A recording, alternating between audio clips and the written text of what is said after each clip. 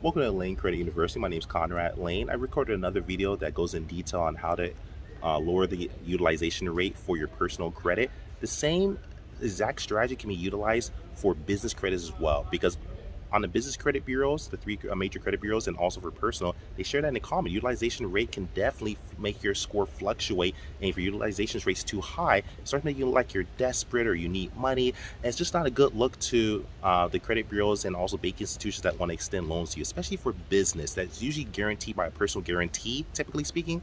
So if you want to actually override this, start increasing likelihood. Nothing's 100%. Increasing likelihood of being approved for business credit, business loans, business car financing, business property financing, etc. Especially with your business tax ID number and DUNS number, etc. You got to start learning how to actually utilize secure credit cards. If you have bad credit, no credit, especially if you're just building your business credit, most times it's usually backed by your personal guarantee, by your personal credit. If you have good credit, if you have bad credit, you're in a really bad position. So consider this. Nothing's 100%. Consider secured business credit cards. Secure business credit card consists with increasing the likelihood of you being approved, because it shares with the credit bureaus that you actually have a higher amount of credit. So maybe you're in the beginning of your business. Maybe you have bad credit yourself. Maybe you have good credit. Maybe you're just building your business, just starting your business credit now. Or maybe you already have been building your credit, but you're trying to get more credit. You're trying to get approved for higher loans. So there's different people. Maybe you're in the beginning where you're not getting approved for anything. Maybe you are being approved, but the limits are too low. Or maybe you just want more.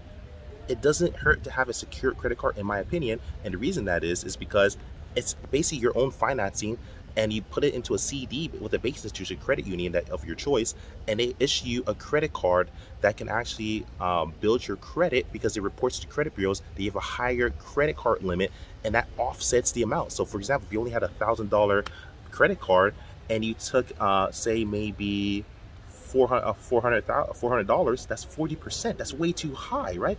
Way too high. But what if it was say a secured credit card for maybe 10,000, right? 10,000, and you take 400 from that and everything, that's only 4%. Very different. So if you're a business owner, you could start a business credit card made for $1,000, $10,000, $20,000, $5,000. You can separate up and break it up in different secured credit cards. Depends on how you want to do this.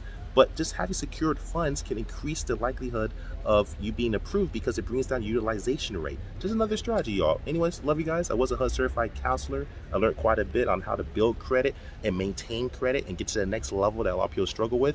And if you want to actually get one-on-one coaching, feel free to join the Layn Credit University channel and become a member today. I love you guys. I want to do my best to help. Follow me on Instagram, Conrad Layn. Like, subscribe, share. Conrad Layn out. Peace.